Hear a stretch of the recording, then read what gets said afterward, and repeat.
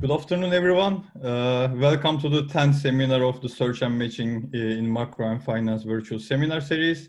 So today we are very happy to have Ben Lester from Philadelphia Fed as our speaker. Before Ben starts the talk, let me make a couple of announcements. So our upcoming workshop is going to be about the economics of digital currencies. It's going to start on Wednesday, and it's going to be a 3-morning type workshop. It is jointly organized with Rutgers University, Bank of Canada, and Journal of Economic Dynamics and Control. And in addition to that, in November, we are going to have a workshop for job market candidates. So basically, you can go to our website to learn about the details, and the deadline is in 1 week. So if you are interested in submitting your work or making an announcement to your students, etc., please check our website. So on the screen, you are seeing our standard format and the excellent list of panelists we have. So as is typical, we are going to have a 60-minute talk, and during the talk, only panelists are going to be able to ask questions. But after the talk, we are going to have a 15-minute live Q&A.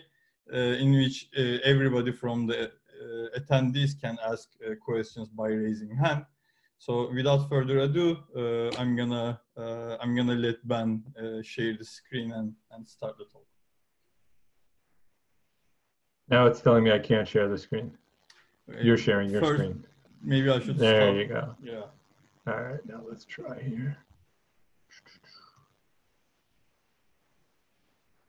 Okay, so can everybody see my slides? All right. Yes. So first of all, guys, thanks for having me for the Search and Matching seminar here. Great to see some familiar faces on the screen. This is joint work with David and Giorgio, who are on the call and are happy to take your questions in the Q&A box. So just fire away with those guys. Since Giorgio and I work at the Fed, I need to start with this screen just saying that these are our views and not those of the Fed system. So I want to jump right in because we have a lot that I want to tell you about today. So, like many of the people on the call here, I've spent a lot of time thinking about how people get jobs. So what are the frictions inherent in the matching process between workers and firms? What kind of technologies and institutions have arisen over time to try and overcome these frictions? And ultimately, what are the effects on the labor market outcomes we care about? Wages, match quality, output, tenure, turnover, things like that. So when you go to the data and you start to look at the few surveys out there that try to capture how people get jobs, something that jumps out at you almost immediately is that in a large number of matches, depending on whether the worker or the firm side is surveyed, people cite this idea of referrals being widely used in the hiring process. So the number ranges from somewhere between about 1/3 to as much as 60%, depending on how the question is asked and who exactly is asked. So given my interest in the topic and seeing that referrals seem to be so widely used, the natural next question to me is, what are these referrals doing? So, what frictions are they helping to overcome in the market? And is using referral somehow affecting wages, tenure, turnover? If so, how much? So somewhat surprisingly to me, at least, I think it's fair to say that despite the prevalence of referrals being used in the hiring process, there's not really a consensus in the literature on exactly what they do. So on the empirical side, even facts as you might think as simple as a question like, do referred workers make higher or lower starting wages? So, you can find a bunch of papers that say higher, a bunch of papers that say lower, and all sorts of things in between. And it seems to us that one of the big obstacles in understanding some of the empirical patterns is the data. So first, there just really aren't that many data sets that contain detailed information about how people actually get their jobs. And among those that actually do exist, they're, for the most part, not really representative. So there are a few data sets. Giorgio has a very nice paper where they have clean data, but from a single firm. There are a couple nice papers that have come out recently that have data from one or a very select number of industries, or that there are older papers that have data on referrals within a certain population, like within the Hispanic population. But overall, there's not a clear set of stylized facts about what referrals do coming out of the empirical literature. Now, alongside this empirical literature, and maybe because of the mixed nature of the empirical literature, there's a bunch of different theories that have been written down to try and understand what referrals do. And these theories are based on, all sorts of ideas that seem somewhat reasonable. Some theories are based on the idea that referrals are a way around, spatial or search frictions. It's hard to put, an ad in the paper and go out and find people, but, if someone who works at the firm knows somebody, you can sort of circumvent that costly search. There's a bunch of theories about information frictions, whether referrals create better matches under, symmetric uncertainty, whether they kind of reduce adverse selection problems, reduce the chance that a firm is going to hire a lemon.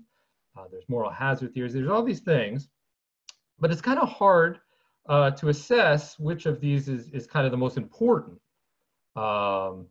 in part because the ambiguity in the data, and moreover, it's really hard to get a quantitative sense about which of these sort of channels is most relevant. So what are we going to do in this paper? So we're going to exploit a relatively new data set that Giorgio and Jason and Aishagul and Andy Miller helped to design, which is a job search supplement to the Survey of Consumer Expectations that's administered by the New York Fed. So for those of you who don't know this data set, I highly encourage you to go check it out. It's really nice, and I kind of feel like there's a trove of information available there. It's publicly available. And for our purposes, there's two really nice features about this data set.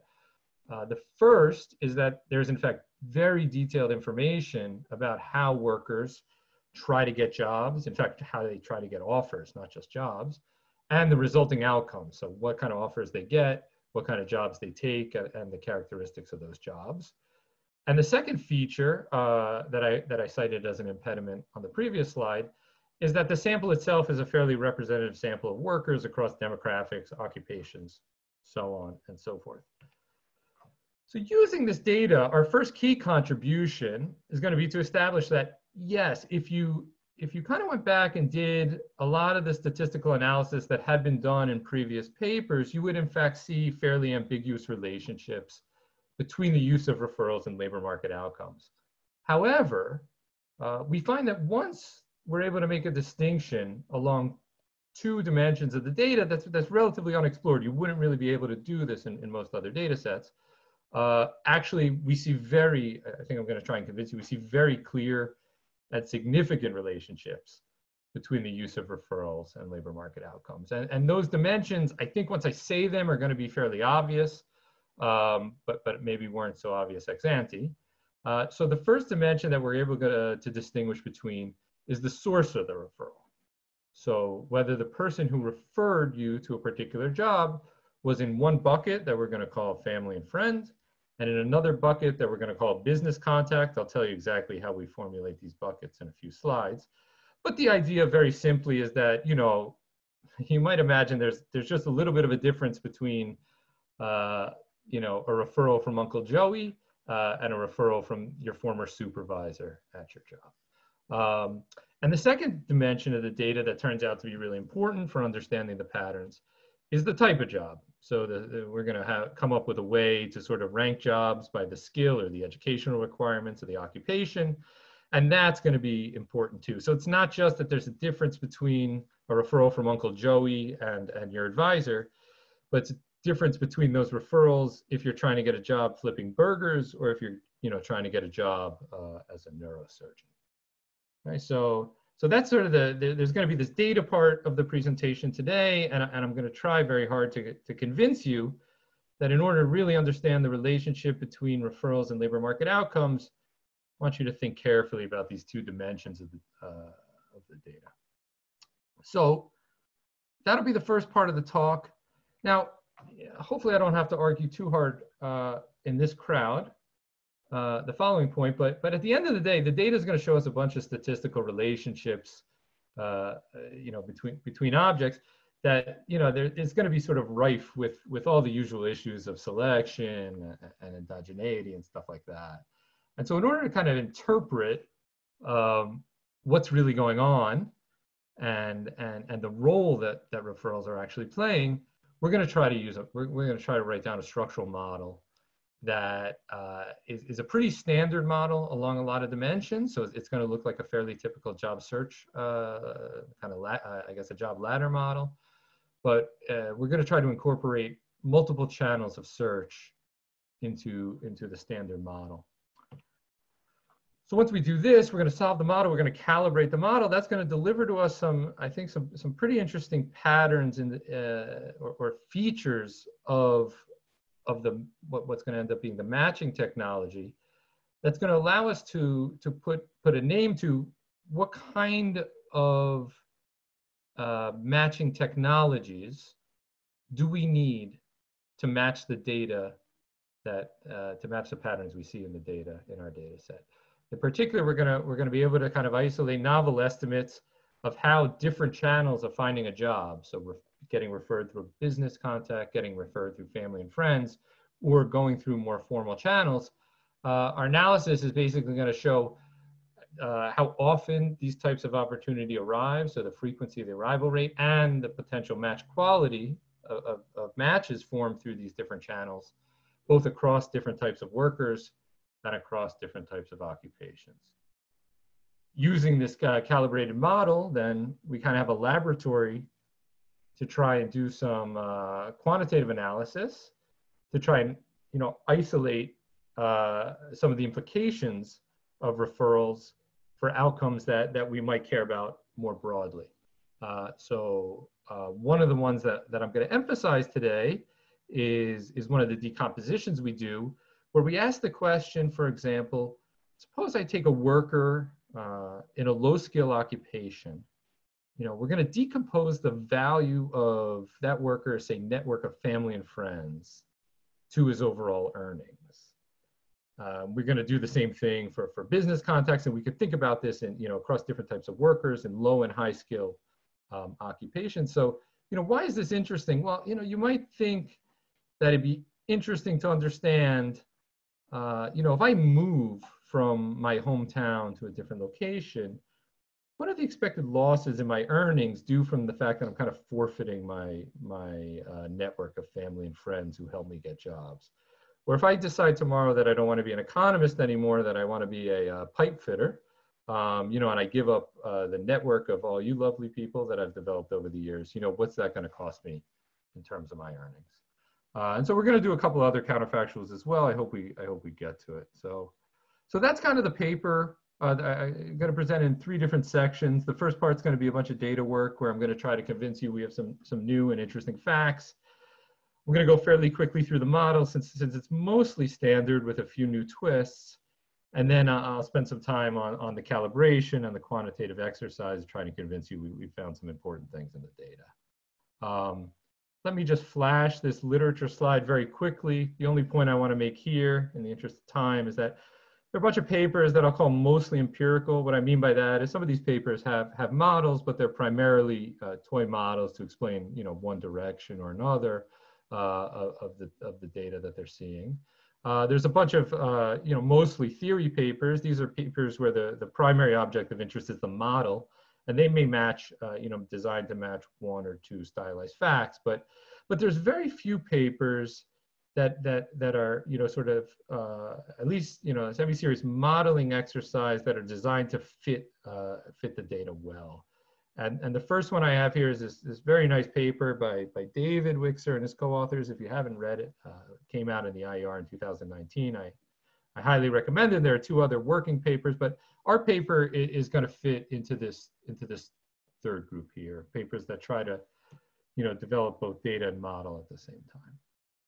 So let me start with the data. So as I mentioned, this is data coming from the Job Search Supplement to the Survey of Consumer Expectations. We have, I guess, 5 or 6 years of data.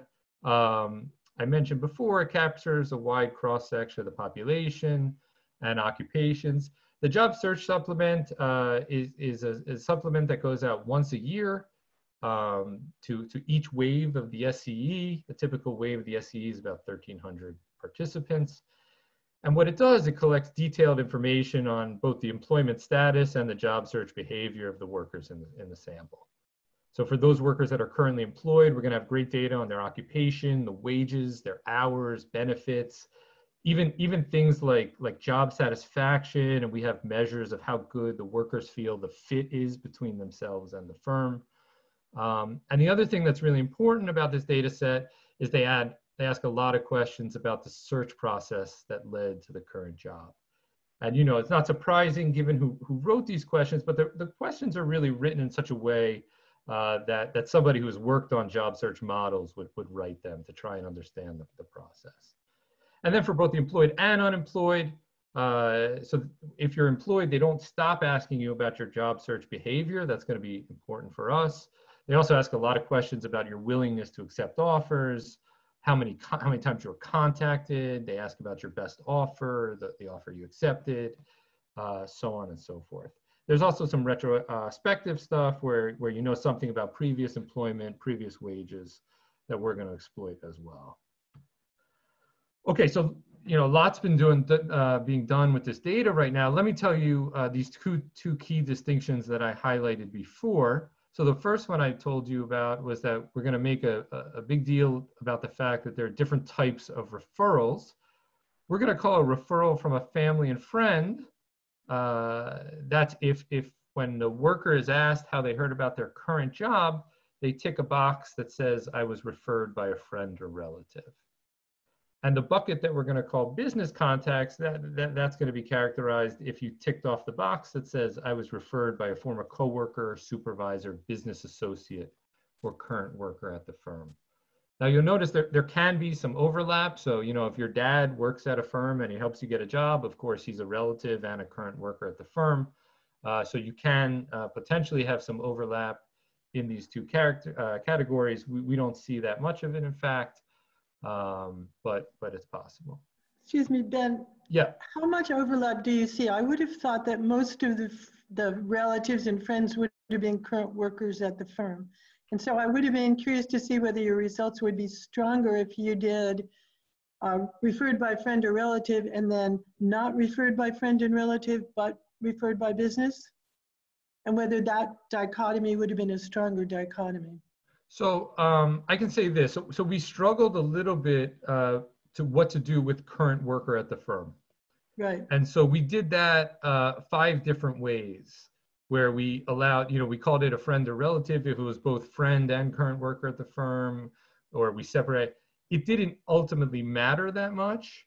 And I think that's because there weren't that many that overlapped. I don't remember exactly. I haven't looked. I want to say definitely less than 10% overlap, more that's more surprising. close to 5%. Yeah. And we can do more. I can talk maybe in the discussion a little bit more later. We even have, they even ask finer details in terms of whether the person who referred you was at your level, above, below. And so we can, when they were a current worker at the firm. So I can get into a little bit of that later. Okay. But if it's okay, I'll delay that for now and show you what I've got. So these are the 2 different types of referrals that I want to make clear.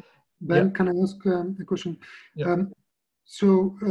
Would it be correct to think of the second category, the former coworker, etc., as being people who are sort of in the same field, so in the same occupation as the job that you end up getting, while the first group, the friend and relative, might be a little bit more heterogeneous in terms of the correlation between the referrer and the job of the person who's referred? I think that's reasonable.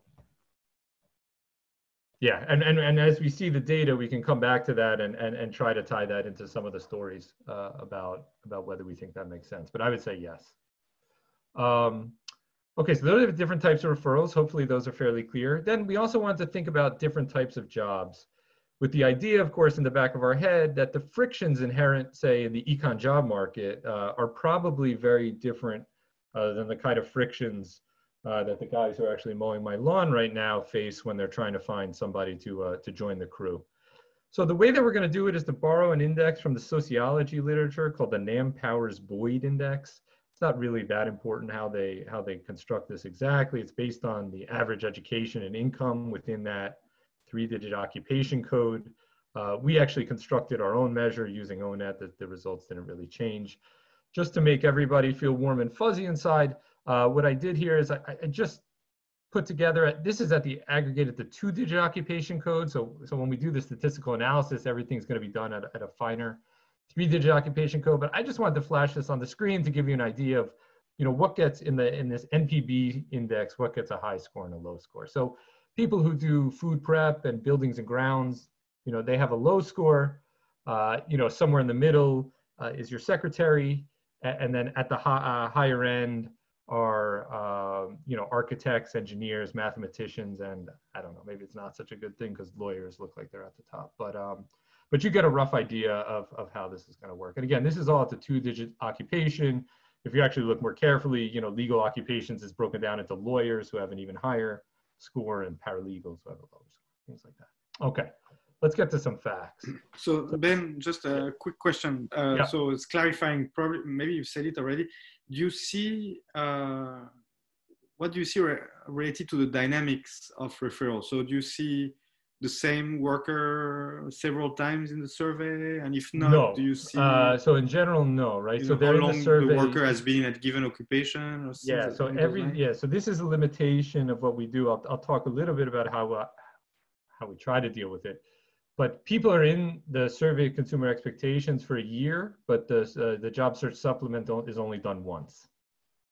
So we might have some information about them from things that are collected at a monthly basis from the SCE, but a lot of the questions specific to job search, they only answer once. That being said, they are retrospective, right? So if you could be employed for 5 years now, but they're still going to say, how did you find your current job? So we have, to the extent there's some dynamics there, but we don't have a repeated panel of workers over time, which is something that would be super nice. The worker give a sense of their job history. So, if they've been lawyer for a very long time versus not. There's information on how long, you've been currently employed. There's information on the job search that led to your current employment. And there's information on your previous job. And if I may interject quickly. Yeah, please. So we have information about the work history for the prior 5 years. So over the last 5 years, how long you've been employed, how long you've been out of a job. And as Ben said, the characteristics of the prior job, prior wage, and so on. So we have a fair amount of information, even though it's a cross-section. Okay, so I'm taking too long. I just realized. So let me get into it. So the first fact that I'm going to show you, we're going to look at all currently employed workers, and each of them is going to answer how they got their current job. And so what I'm going to plot here is I'm going to plot the fraction of currently employed workers who report using either a referral from a business contact or a referral from a family and friend. And I'm going to plot that against this skill index, or this occupation index that I just talked about. So on the left-hand side, we have the plot for family and friends. And so what I think comes out pretty clearly from this plot is that the fraction of workers who report using a referral from family and friends is relatively higher at low-skill jobs and relatively lower at high-skill jobs. Whereas the business contacts have more or less the exact opposite pattern. So referrals from business contacts appear to be used less frequently at low-skill jobs and more frequently at high-skill jobs. So these are just the raw unconditional plots. We run some regressions controlling for things like age, race, sex, marital status, children. Giorgio always wants to include home ownership, so that's in there. And so the regressions confirm what you see in the plots, which is a weaker positive relationship between the use of business referrals in the skill index of the occupation, and a stronger negative relationship between the use of referrals from family and friends. And so, okay, so that's just a little bit of a summary. Can I ask you a question? Can I ask you a question? Sure. Fight for it. Aren't you surprised by the levels that even in the most advanced occupations, friends and family still appear to be, like if you just think about the econ job market, a reference from your uncle, we wouldn't take that seriously at all unless he is a Nobel Prize winner, I guess. But I like, it just seems Yeah, that. I mean, we have to get, I mean, I think our profession is fairly unique. You know, I think in the legal profession, I don't think it's that odd that, you know, you come out of Harvard Law and one of your best buddies happens to work at the firm that you get hired at. You know, in that sense, I think that our profession might not be representative. But yeah, I mean, your point is well taken. Ben, I have another question. Ben, I was going to ask about endogeneity here and wondering what you guys are going to do with it both here and maybe in the model. You know, the unobserved heterogeneity is probably a big reason for workers jointly being stuck in low-wage jobs and also jointly using more referrals from family than from business associates. All right. So could I just say wait? Sure. Okay. Because the answer is yes. Okay. So unobserved heterogeneity is going to play a huge role, and people selecting into these sort of different outcomes is going to be exactly how the sort of course we take. So for the empirical stuff, do you guys look at this by maybe controlling for the 5-year work history or prior wages or anything along those lines? I promise I'm going to show you. Okay. Quick question, Ben. Do you see firm information, like firm size? We see firm size in broad buckets, and I'll talk a little bit about that as well. Okay, thanks. All right. So that I don't let Faberman keep jumping too far ahead. Let me keep going. Let me just say here that you know, when we first started looking at this immediately made us think that, okay, maybe these are just two different objects, a referral from a family and friend and a referral from business context. So let's go and revisit some of these facts that have been looked at in the data. So the first fact is, you know, do referred workers or workers who report finding their job through referral earn different starting wages, okay? So in the first column here, what we've done is we've just run a regression of log real starting wages with dummies on whether you report using a business referral or family and friend, controlling for time and region fixed effects, and controlling for all the individual controls I mentioned before. And so what I think jumps out quite starkly is that there are large and very significant positive effects. So those who report using a business referral to get their job appear to have considerably higher starting wages. And those who use family and friends report having lower starting wages. Now, of course, we also want to control for the occupation. We can do that in a number of different ways, literally down to controlling for the actual occupation code. Sorry, Ben. Yeah. Yeah, so just one clarification. So we should think of it as this as being relative to the group of workers who get their job without any referral at all. Non-referred. Yes, okay. I should have said that. Thanks. Okay, thanks. Okay, so if we control for occupation, the skill index, the effect on the business referral remains about the same. The effect on family and friends is still fairly large and negative, but about halved. And then getting to Jason's question from a minute ago, so, you know, there is this question, this relates to Pierre's question as well, about unobservable heterogeneity across workers. Now, you know, to the extent that we try to control for that, one thing that you could do is you can control for their previous wage, their old job. And so when we do this, we still have a large and significant effect on the business referrals, but the effect on family and friends goes away.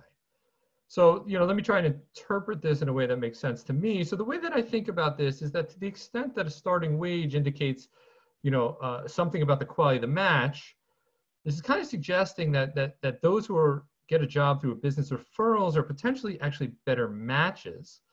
Whereas those who are getting jobs through family and friends, and this is exactly, I think, where Jason was going, it's not necessarily that if you get a job through a family and friend that it's a worse job. It just might be that the folks who needed a family member or friend to help them get the job for other reasons that are not observable might in general have lower starting wages. The last thing I want to show you on the wage thing here is that if we were not able to make this distinction between the two types of referrals, so if I was just regressing whether you used any referral on log starting wages, we would see nothing in the data. So Ben, this is the point where I thought that if you had taken the people who were recommended by family out of the business that 10% or whatever, that the result might have been stronger and they might have been more clearly different. So the idea is that you have in the business referrals. We didn't see it in the data though. You don't see, if you took those people out, it wouldn't make this a stronger relationship.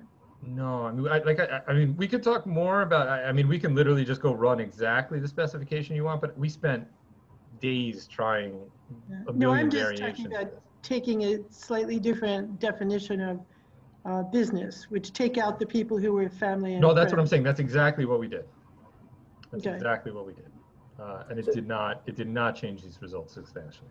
Okay, I should have thought the business would be more significant then. It might have changed things slightly. I think, you know, David probably has those regressions somewhere on his desktop right now, but okay, sorry. Yeah, it didn't really change much. In previous wage, what do you do for non-employment? Because you could imagine that family and friends is really important for finding a job from sitting on your couch, but for climbing the ladder, business referrals. Right. So you'll notice here that we lose some observations when we include previous wage. So one thing we were careful to do is then go back and run these exact regressions only on the 2,676 workers who had a previous wage, and the results were unchanged there as well. Ben, just one question in terms of these referrals. Do you have any information about referrals and the previous job in terms of their? I don't believe we know how they got their previous job. Yeah, because my question here would be in terms of, are the referrals or are these business referrals an indication of a better match or just an indication of a better quality worker? And then if it's a better quality worker, you would imagine, as David said, that these people are moving up the job ladder quite fast. Let me go on. These are exactly, I'm not trying to shortchange you here. These are exactly, you're asking all the right questions, and that's the whole point that we're going to try and figure out. Okay? Can I just jump in with one more question about that? Of course. Sorry. So for, do you also have the number of other job offers they received? Yes. So can you condition on that as well? Because, I mean, there must be some positive correlation with the number of offers you receive and whether or not you received a referral from a business contact. That's a good question. I have to go. I have to go back and see what we did with that. We're going to exploit that data when we calibrate the model because we're going to be able to match just not just like E to E transitions, but use data on the offer rate, the rate at which you received offers. I can't remember that we actually put some of that stuff into these regressions, but it's a good idea. So thanks for that. Ben, okay, so yeah. I want to click on that, and in particular with respect to the referrals from family and friends. The reason is relating to this whole selection thing. It seems to me there's a lot of selection on the firm side, which I think some of it you're missing here. And you might know there's this paper at the Review of Economic Studies by Dushman and others. And they run a regression like you run, and they get a negative effect on wages, and then they include a firm fixed effect, and then the effect on referrals turns positive. Yeah, so I mean, you know, there's I mean, I like that paper. There's sort of a trade-off when you're comparing the two papers, right? So they don't really directly observe much about whether anybody was actually referred, right? They proxy this by looking at the fraction of people of your own ethnicity that work at the firm. That's right. But they have rich data on the firm side. So, you know, in contrast, we have kind of much better data on the worker side about exactly who referred you, the type of referral, stuff like that. But we don't have, so we do what we can controlling for firm fixed effects as well, just through firm size, and that didn't change any of our results. But of course, we can't speak to more than that. Okay, thanks. Okay, so the next thing that we're going to look at is tenure. I'm really going to try to speed up a little bit here. You know, let me just say that a lot of the theories that people had written down derive from sort of an old style Jovanovic style matching model where there's some idiosyncratic uncertainty about a match, but if you come through referral, that distribution of that match specific productivity comes from let's say a better distribution. So most of what you would see in existing models is that referred workers, if they earn higher wages, that they should stay longer because they're in fact better matches. So just keep that in the back of your head. Now, just a quick note, I'm not going to get into the weeds here too much because this is a common problem across a lot of these things, but I just want to be upfront about the fact we don't actually observe many completed spells. So what you really want to know is the complete tenure of a worker at a firm. We don't observe that. We observe tenure up to the sampling date at which these workers were asked. Now, so this data is both left truncated and right censored. What I mean by that is on the left truncated side, a worker who is, for whatever reason, a lot of short spells is less likely to be employed at the moment that he's asked about this. So then our sample would not have these short spell guys. So the average of what we observe would be larger than the average of the completed spell. But on the other hand, there's this right censoring. We don't observe the total spell, which of course would make what we observe shorter. We know this goes back to Heckman and Singer and older papers. There are specific conditions under which these two biases cancel out, that what we're actually going to measure in the data is equal to the average of the completed spells. But in our case, it's not actually going to be super important, right? I'm going to show you a bunch of facts about what we can observe here, which is tenure up to the sampling date. But what's nice then is I'm going to go to a model where I have both of these two objects in the model. And so we can look at them more seriously. Okay, but everything I'm about to show you now is about what I'm calling T hat here. So properties of tenure up to the sampling date. So we do the exact same 3 regressions here that we did with wages. And what you see immediately is that these guys who got their job through business referrals, they're earning higher wages, but in general, they have shorter tenures. So opposite what a Jovanovic style model would tell you. Whereas the guy who got their job through family and friends, they're earning on average lower wages, but in fact, they're staying longer. And again, if you could not condition between these two distinct types of referrals, you would get a ambiguous, slightly positive relationship between the two. Okay. So this went back to a question I got earlier. So, why do we have workers who are referred through business contacts? They're earning high wages, but they appear to be leaving quickly. Those who are referred through family and friends, they tend to have relatively low wage relative to the non-referred, but they're staying longer. You could come up with, I think, a dozen different reasons.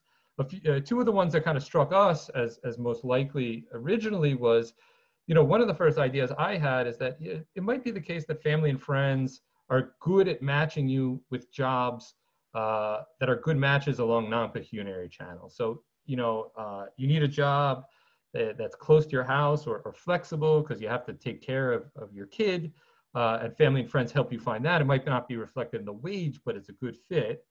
And then the other story we had in our head is that maybe there's a correlation between whatever you use to get your current job and the arrival rate of future offers. So just more generally, something that we thought was a bit missing with the exception of very few papers, including, I guess, David's paper would be one of the exceptions, is people thought a lot about how referrals might help you get a job, but then somehow whatever helped you get that job seemed to evaporate the second you got the job. And we didn't want to think that way. We wanted to think that whatever helped you get this job might actually continue to help you get jobs in the future.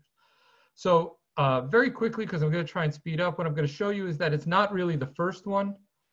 We have very good measures of job satisfaction, where the survey asks questions about how satisfied are you overall, how well do you think the job fits your experience and skills, what are the opportunities like, how satisfied are you with other aspects of the job.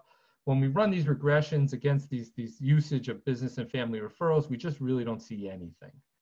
On the other hand, when we go and look at the contact rate of workers who got their current job through business or family and friends, and see, have they been contacted, for example, in the last 4 weeks, what we find is that the guys who got their current job through a business contact tend to continue to get jobs more quickly in the future, whereas the guys who got their current job through family and friends have a lower contact rate than the non-referred.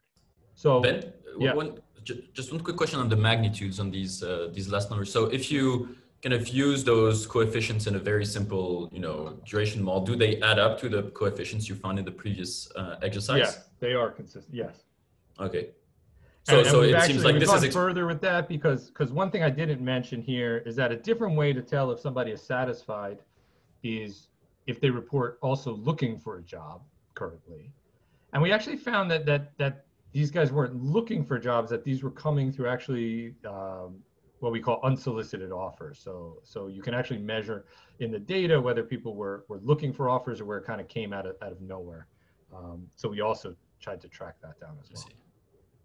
So these contact rates do seem to explain all of the variation in the tenure across these referral types. So what's going to be nice, I'm going to put you off a little bit, because what's going to be nice is when I go to the model, I'm going to have a lot of discipline on the fact that I'm going to have to match simultaneously, I'm going to have to match the contact rate, which we observe in the data, the E-to-E rate, which we observe, the usage of these different channels, and the tenures that arise through these different channels all at the same time.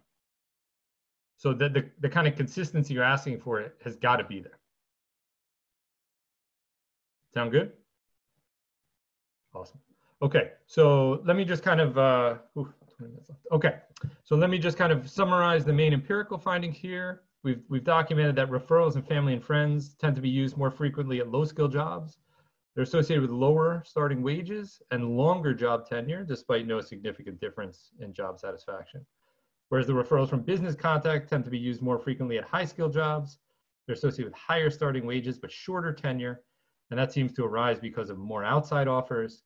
And that failing to distinguish between these two types of referrals reveals these ambiguous results. So I think that's nice that it also kind of helps us understand why you might have gotten conflicting empirical evidence in older studies if you happen to have had data from a firm in a low-skill occupation, given that the fraction of people using family and friends or business contacts in that firm is quite different than if you had data from a different occupation, a high-skill occupation. You would actually expect to see systematic differences in the regressions that you're running.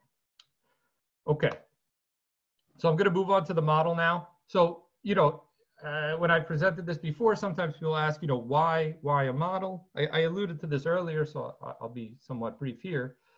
But, what we have so far is statistical relationships that immediately, as Jason and others point out, there's all sorts of endogeneity, there's all sorts of selections. And what we really want to do is understand what are the types of mechanisms, what are the types of patterns in the usage of these different job search methods that help us understand what's really going on. And to take it one step further, I think it's kind of easy, and I'm sure most people in the audience right now have a theory in their head of like, oh, this is all X or Y. But it's really, I'm going to argue, a lot more challenging to come up with a consistent theory that is consistent across all these different dimensions at the same time, both qualitatively and quantitatively. Okay, so we're going to try and write down a model. The model, as I mentioned, is going to try to insert multiple job search channels into an otherwise standard job ladder model. We're going to try to do it in a fairly parsimonious but flexible way to kind of capture what are the real relationships that we need to see between these objects that we don't get to see, which is, say, the arrival rate of meetings, the quality of matches across different job search channels. And then once we get these estimates, we're going to be able to explore the aggregate implications and some of the counterfactuals I talked about before. Okay, so as I mentioned, we want a model that's kind of rich enough to match the data, but simple enough to determine.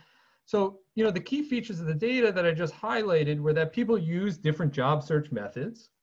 It appears that some of these are used more or less intensely by different types of workers, and that they get used both before and after you find a job.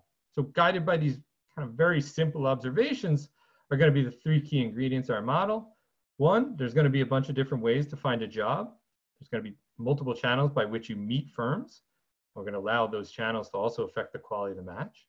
There's going to be the unobservable heterogeneity that Faberman wanted to see that potentially interacts with both the arrival rate, which you meet firms, and the quality of the match. And we're going to allow for search on and off the job. So I'm going to go a little bit quick here because of the audience. And just say up front that this is essentially going to be a textbook, Postel-Vinay-Robin style model. In fact, I'm going to use the Kahoot Postel-Vinay-Robin version of wage determination. And I'm just going to go a little bit more slowly at the spots that we modify the model. But overall, for those of you who are familiar with that model, this is going to be right up the middle. So we're going to have a measure of workers with some unobservable heterogeneity. I'm going to call that heterogeneity AI, and I'm going to sometimes call that a worker's ability. And we're going to have some distribution over this unobservable heterogeneity, which is going to be denoted by pi. As in most of these job ladder models, firms are not that interesting. There's a large measure of these firms that operate a constant returns to scale production technology. So here's the new bit. The new bit is that workers and firms can potentially meet through three different channels, sorry. And this is all going to be exogenous to the model here. So we're going to have three channels, B, F, and O. B is going to stand for a business referral. F is going to stand for a referral from a family and friend. And O is going to stand for other or formal. You can think of it as a sort of the more formal search market, but F was taken by family, so we used O. So we're going to have these two objects, these lambda J of A's. They're going to differ whether you're employed or unemployed as usual. But this is going to be the arrival rate for, let's say, an unemployed worker with ability A, the arrival rate of offers that come through channel J, which is business, family, and friends or other. And then conditional on meeting a firm, worker and the firm are going to draw a match for certificate productivity X. That's going to be drawn from a distribution that also can potentially depend on both the channel and the worker's underlying type.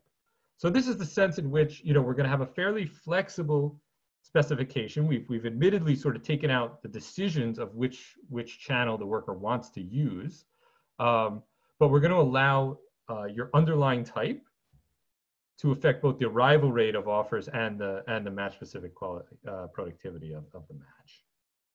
Ben, yes. Why did you decide to remove all ex ante heterogeneity on the firm side? I mean, given that you mentioned the fact that workers climb the job ladder and etc. That. Okay. All right. Let me answer a slightly different question first, and then I'll come back to you. So the first thing that I want to answer is that I want you to think. So each market, each version of our model, each equilibrium I solve for, I want to think about a specific market. Okay. So there's going to be a production technology, which you can see here is just a linear production technology. And so I want you to think of a single equilibrium of this model as the market for lawyers or the market for burger flippers. And then this because I just don't want to confuse anyone, this unobservable heterogeneity is about some underlying type. So there are going to be good burger flippers and bad burger flippers, good lawyers and bad lawyers. So that is, in a sense, I'm not going to have a model where people move across occupations. We're all going to think about within, a labor market is within an occupation. Now, your question was, why don't I have heterogeneity within so good law firms and bad law firms? From working with these models a little bit, I don't necessarily think that would change much here. I guess some of it was guided by the data in the sense that I don't have great data on the firm side. But it's a good question. Maybe we should think about that one a little bit more. Hey, Ben. Yeah. Did you say you guys are not gonna model the search choice, which method the workers choose? Yeah. So everything here is going to come through selection. Because you could have also thought that you would have an interaction between selection and search choice. So, for example, the low A types would know that it's just going to be, they're just going to have a very low offer yield for a regular search channel, for example, and then maybe the match productivity they get for the business channels just going to not lead to any decent wage. So the friends and family channel is the only one that works for them in the equilibrium. So things along those lines, I would have thought you would want to maybe characterize the search process because they would reflect different costs, conditional on their types. No. So it's a fair point. So let me just state a little bit more generally the sort of philosophical approach here. So what I want to do at the end of the day, I'm going to get to the calibration in a minute, is say, in order to match these, whatever we have, 13, 14 moments that we have in the data, and be consistent across usage, wages, tenure, all this stuff. These are the matching patterns we need to see. And I'm going to take that as sort of the important first step to say, now we can start talking about different mechanisms that are going to generate those matching patterns. So you might have in your head a story about workers' decisions to endogenously invest in different types of networks, or whether to try and exploit existing networks, okay? So you're going to go and write down a model that's a network model, and there's some choice over whether you want to try and use one channel versus another, right? Somebody else might have a theory. One of my preferred theories that I'll talk about a little bit later is this might be about, you have a fixed network, but what are the incentives of the people who are going to refer you? So does your uncle have the same incentive to refer you as your graduate school advisor? There's all sorts of theories. So then we can start doing that game. But the first thing I just want to say is, what do these things, what shapes, what patterns do these things need to have for us to have a shot? And right off the bat, I think I'm going to convince you that some of the theories in the data just have no shot.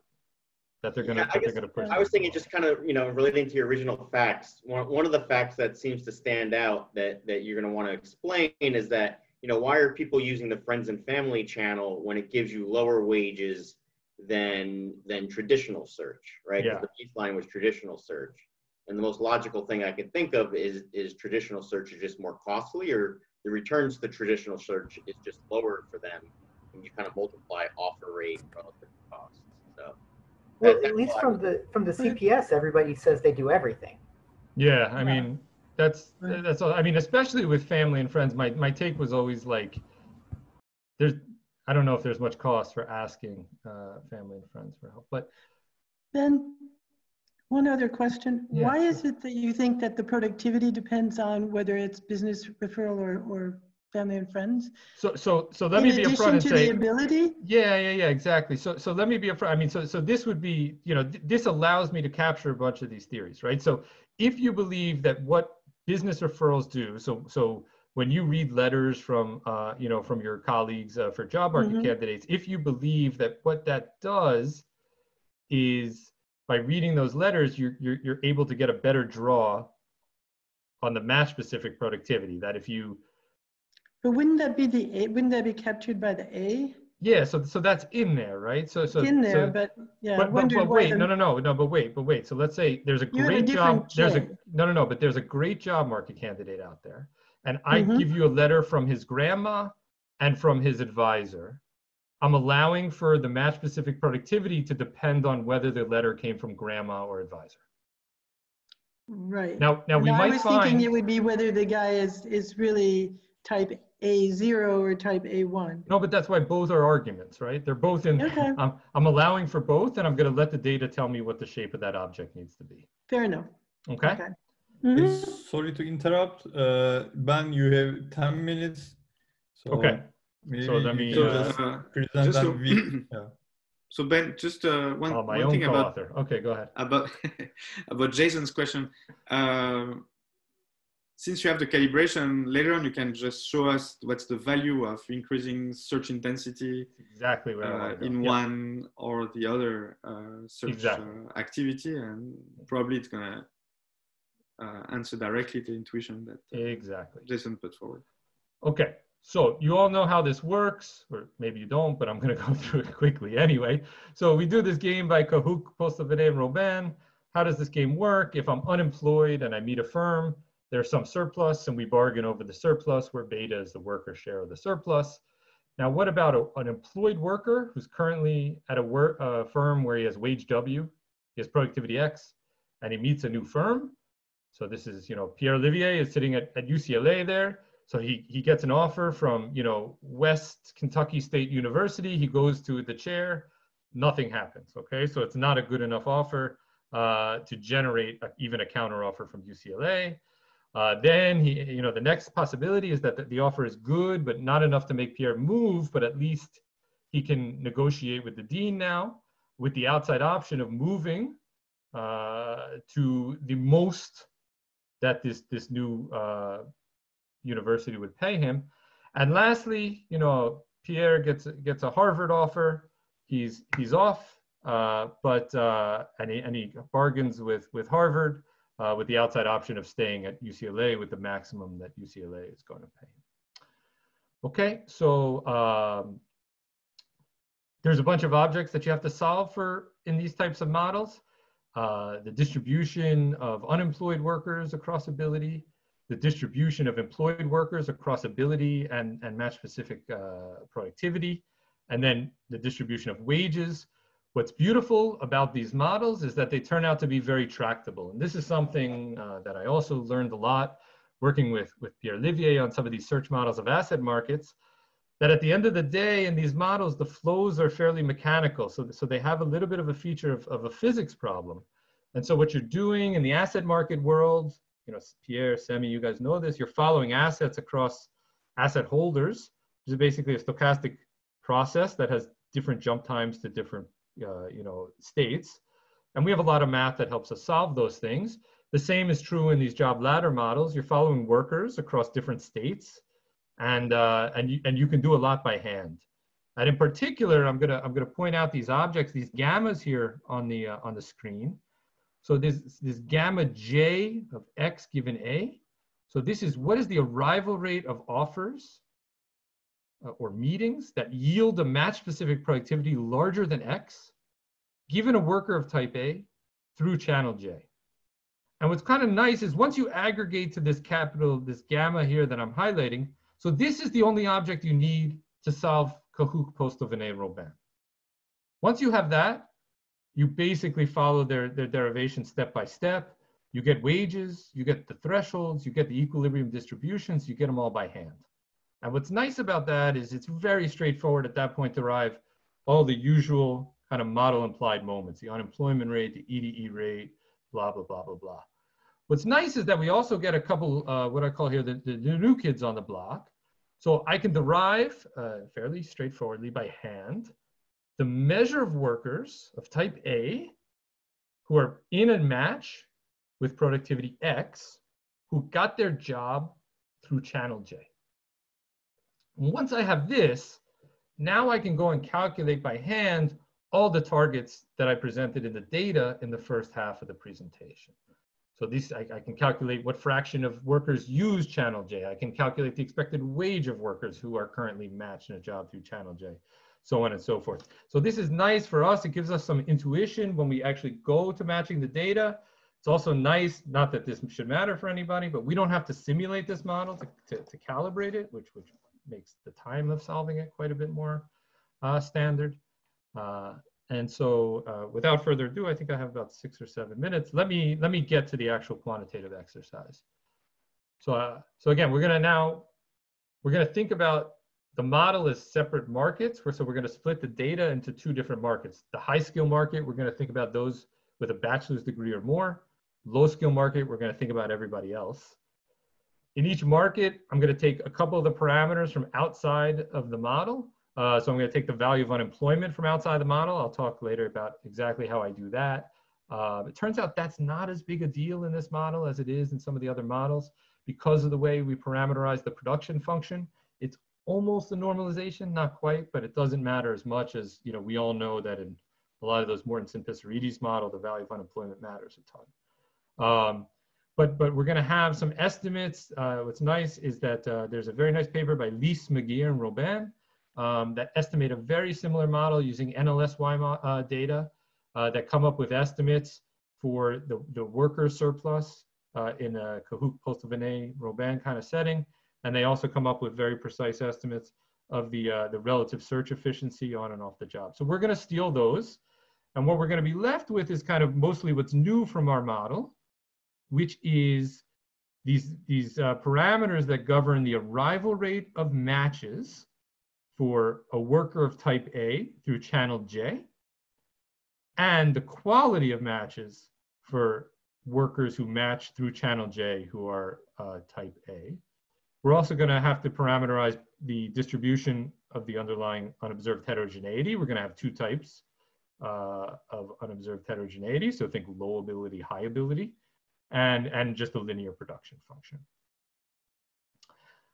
So here's how we do with the calibration. The summary is think we do actually quite well given the large number of moments and the large number of parameters. So we have 13 moments, 13 parameters.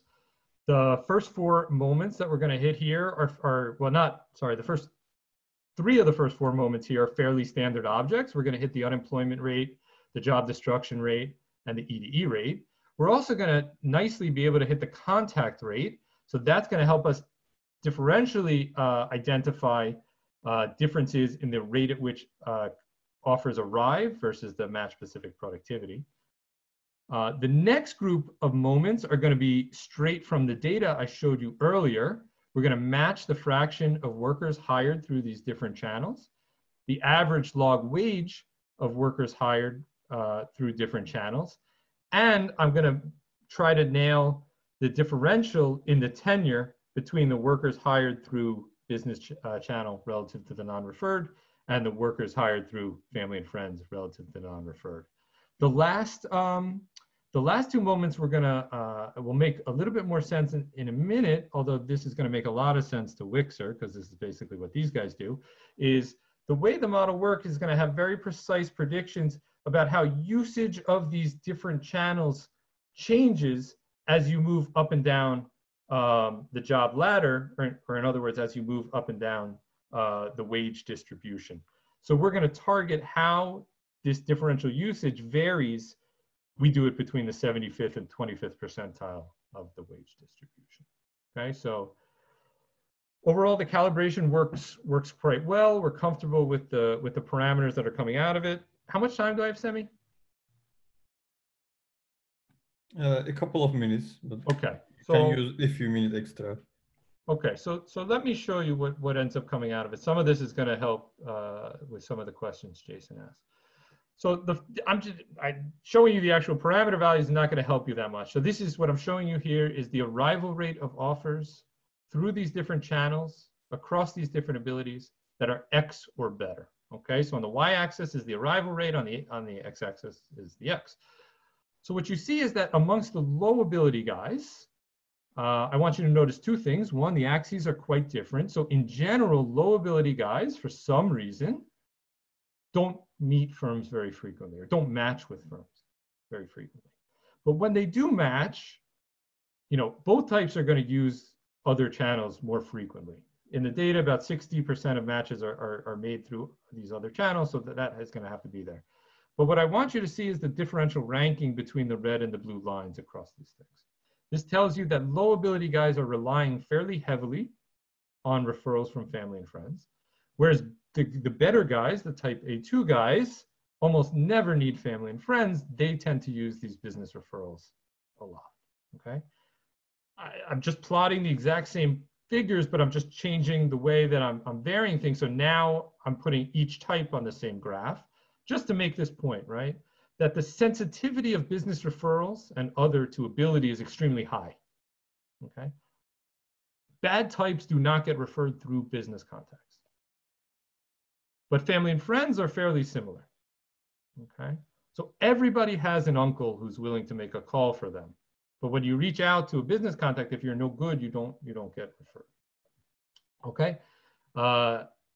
The picture looks fairly consistent across low and high scale markets. The only thing I want you to take from this figure is that the effect is more pronounced in the high scale market than the low. Okay, so I'm gonna kind of summarize.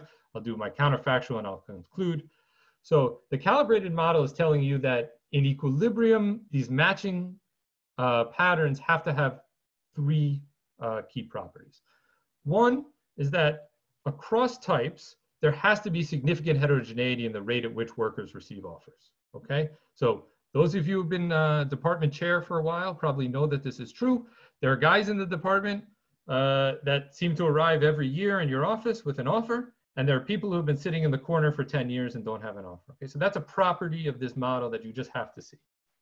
This heterogeneity has to be stemming from difference in the offers they get through their business network and other formal channels. It's not coming from family and friends. Okay, so the family and friends network is kind of used similarly across workers, whereas business and other is very different. And these differences then are more pronounced in the high scale market. The difference between the guys who have offers every year and the guys who don't is more pronounced in high skill labor markets than it is. There aren't burger flippers who are much better than the burger flipper next to them, okay? Just real fast so that you can see how do these properties help generate the facts.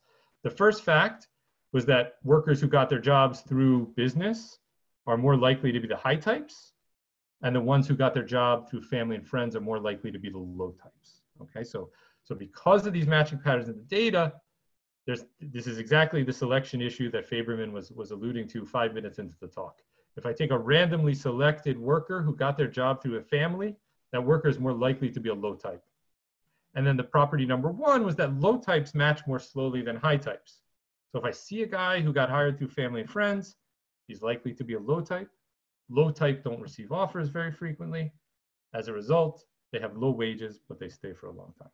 When I find a randomly selected worker who got his job through business contact, he's more likely to be a good type. Good types get offers more frequently, therefore they have high wages and they have shorter tenures.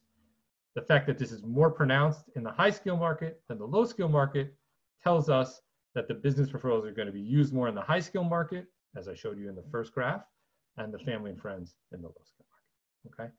Let me take 1 minute to just do one counterfactual to try to convince you that what we're finding has interesting implications above and beyond just learning a little bit about referrals. So what we're going to do here is I'm going to take the calibrated model. I'm going to run a simulation. I'm going to start with a cohort of unemployed workers at t = 0. I'm going to simulate the model for 10 years. And then I'm going to look at the average annual earnings under different scenarios. Okay, so the first line in this chart looks at in the benchmark model where all three channels are active. But then what I'm going to do is I'm going to take away the business referrals or the family and friends referrals and see what happens. So what I want you to notice from these three highlighted numbers here is when I shut down business referrals, okay, in the high skill market, actually across all markets, there's a moderate loss in average annual earnings. But somewhat surprisingly, you know, and this is where I think it really highlights why models are helpful, right? If I just showed you those first regressions about what's the effect of a business referral on a wage, you saw that people who use business referrals look like they have very high wages. So you might say business referrals must be a huge effect on wages. And if I took it away, it must be a huge effect. Turns out through the lens of the model, actually it's not the case.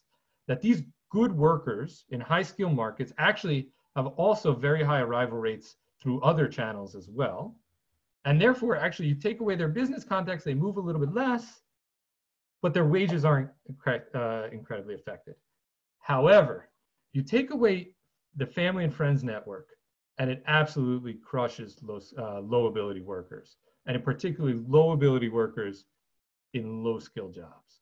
So according to this kind of factor, now of course, there's a massive Lucas critique, which anybody here could throw at us, which is, you know, you take away someone's network of family and friends, maybe they, you know, they try to use other channels. Of course, that's true. But, you know, it's nice. I mean, you know, so my understanding, for example, of the literature that thinks about mobility across geographic locations, papers like Kennan and Walker and others, is that you always need to basically infer huge costs of moving across locations in order to understand people's mobility patterns. That's a little bit of a puzzle. Well, so maybe this is telling you something about that. Maybe this is telling you that the reason that a plumber in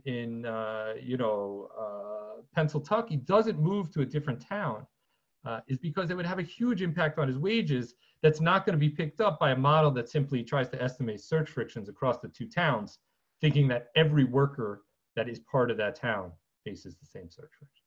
Okay, we do some other stuff as well. Let me just take 1 minute to conclude. So we explored the use of referrals in the US using this new data. It had a couple of features that allowed us to go a bit further than what's been done in some of the existing empirical literature. It has some drawbacks too, as Manolis and others pointed out. We documented a couple of new facts that I agree that it would be good to have a panel of workers. It would be good to have more data on the firm. I don't see the patterns that we document being necessarily reversed by any of that. We developed a tractable model that incorporated these multiple channels into an otherwise standard model. We used a calibrated model to quantify the contribution of referrals to a bunch of different things. So I should stop there because I'm a couple minutes over. Thanks, Ben, for the great presentation. Now, officially, we are going to start our Q&A session. So among the panelists, if you have any question, you can continue discussing as usual. And if anyone among the attendees have a question, please raise your hand and I'm gonna unmute you and I'm gonna let you ask your question. So Ben, I have a question. Yeah. So I think here in one way you highlight one benefit of referrals, at least for low skill and this unobserved low guys, which is that essentially they speed up meeting. So when you take it away, they basically lose, they're unemployed much more. Now, was it true also that you have a channel for better match quality? So this is something I missed perhaps. No, I skipped it. So something, and this is kind of preliminary. I don't want you to take these numbers too seriously because they literally came about in the last couple of days. But we're able actually to do the kind of exercise which I think you have in mind, which is, suppose I take a type 1, a low type. How much of his earnings am I getting because of the meeting speed, and how much am I getting because of the better match quality? No, so actually, yeah. Oh, okay. So suppose now that you were to take, a fixed type, and then when that guy meets with a firm, he draws from the other distribution. No, that's exactly what I just said. Oh, okay, sorry. Yeah, yes. So, okay. so look at this matching function here, right? There's the lambda, that's the speed, and the HJ is the distribution. Yes, okay, yes. So exactly. What I can do is I can give A1, I can give him, I think I did just the opposite of what you wanted to see here, but it's easy enough to do it either way.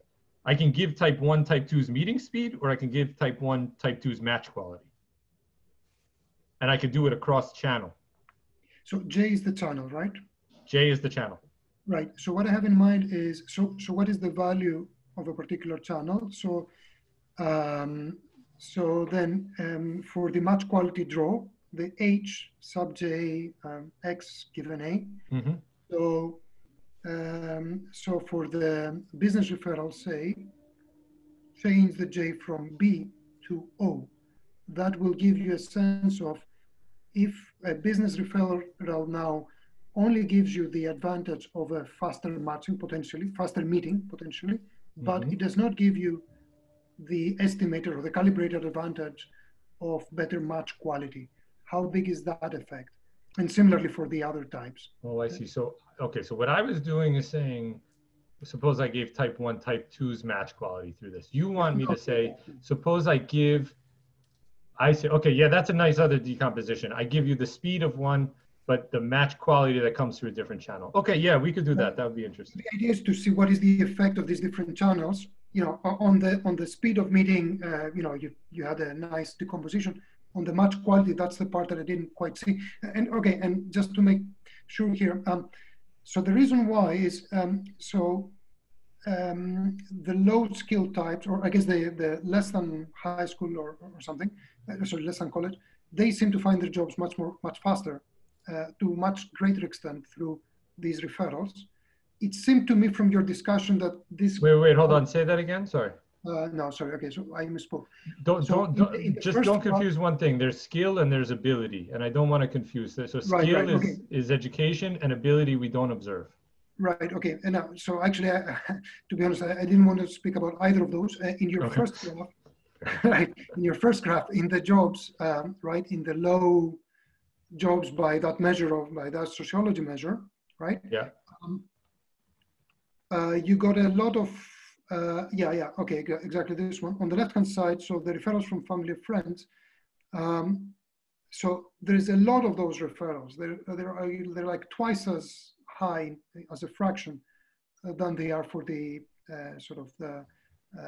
in the high skill, right?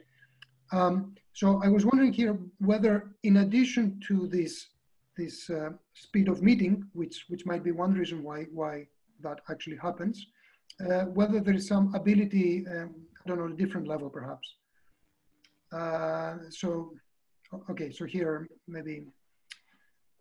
Okay, you mean, sorry. What ability means in this market, it could be different? Is that the idea? Sorry? I didn't understand the question, sorry. No, sorry. So I think that decomposition that I asked before, I think would be helpful for understanding this picture a little bit better. Okay. That's all. Yeah. Sorry. That's it. Ben, I had a quick question on the link between the theory and the data. So you said that, you know, in the mall, when you remove business referrals, it you know, the effect on earnings is mitigated relative to what the reduced form coefficients would tell you. I think it's very interesting.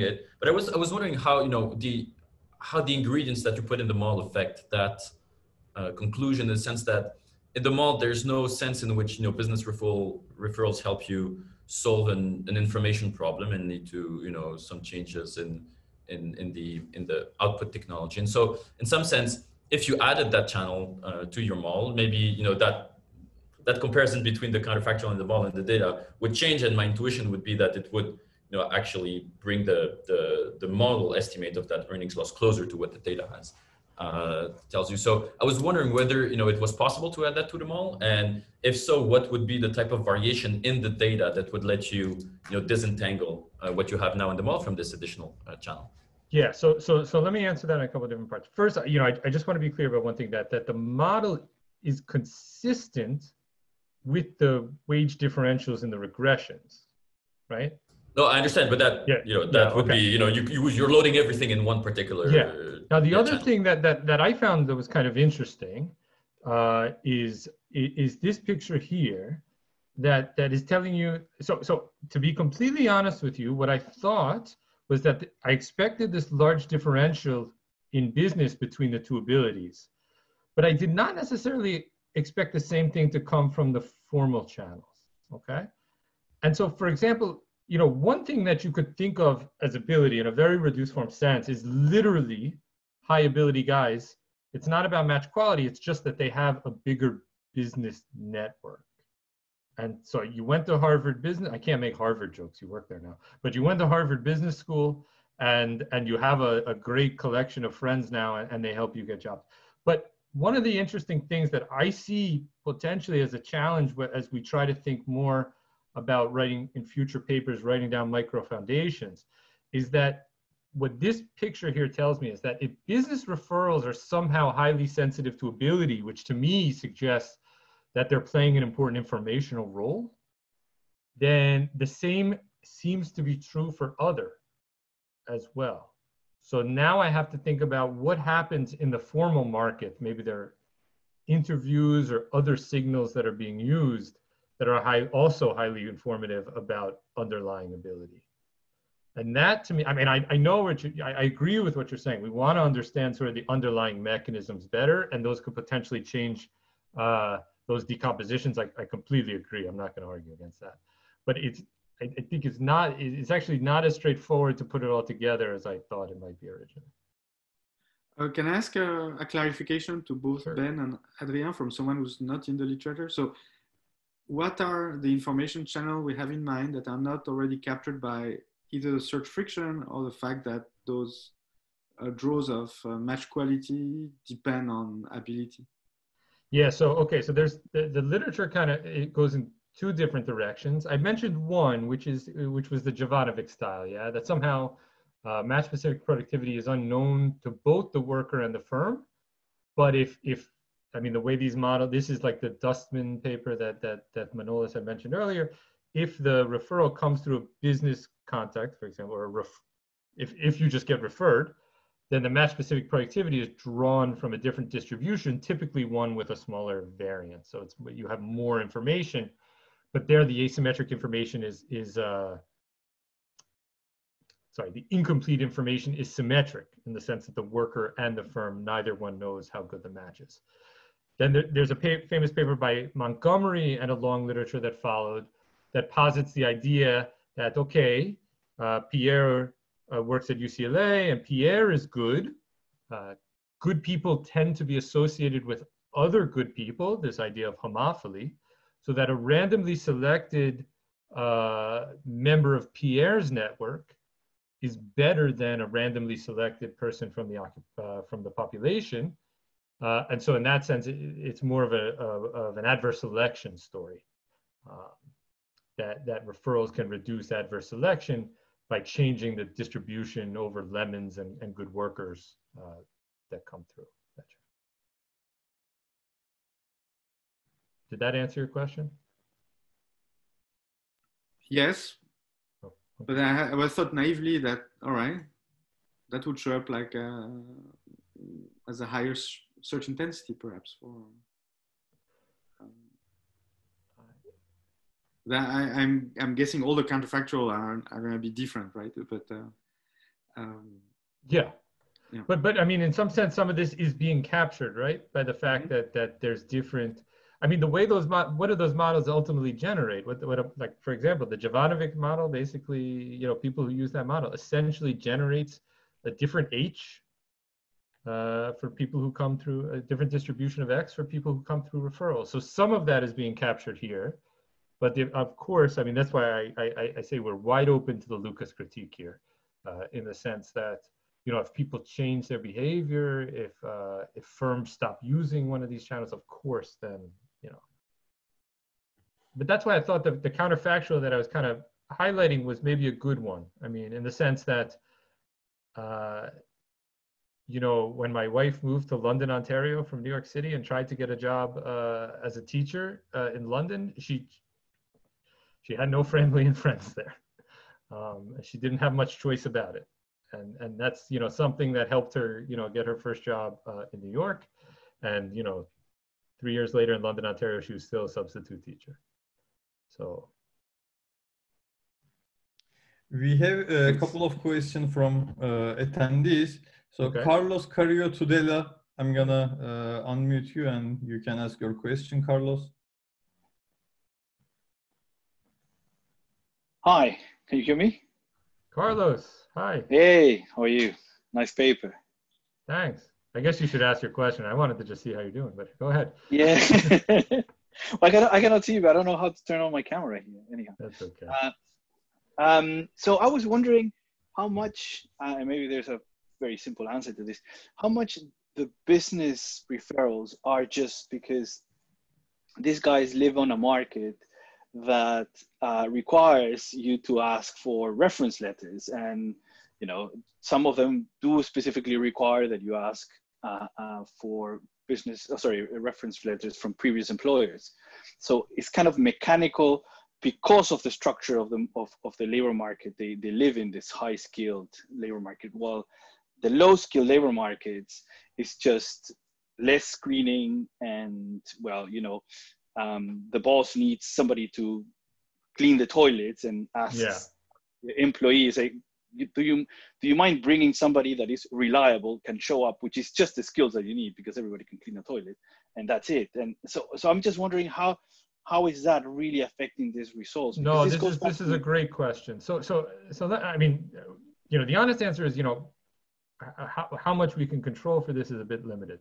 So we were comforted by the fact that all of those regression results I showed you are true, even when we control for the different occupation codes. Okay, so then if you're having variation that a particular occupation tends to use referrals intensely, and another one with a similar skill index doesn't, then that should give us a little bit of a clue there. We didn't see that.